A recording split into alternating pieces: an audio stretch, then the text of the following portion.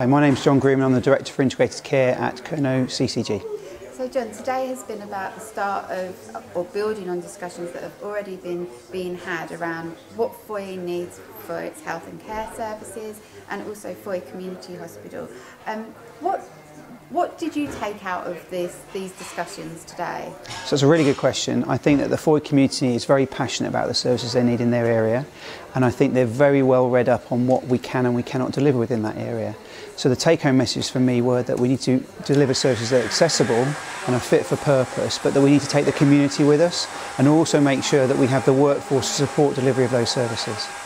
And what challenges did you see people talking about today? So I think it's fair to say that we've been round the houses with this discussion before. I think it's really important to acknowledge that maybe there's been some inertia before now, but we need to seize the initiative and get on and deliver something within the next 12 months and have that as part of a wider strategy for the delivery of services and care across that part of Cornwall. So what do you see happening next?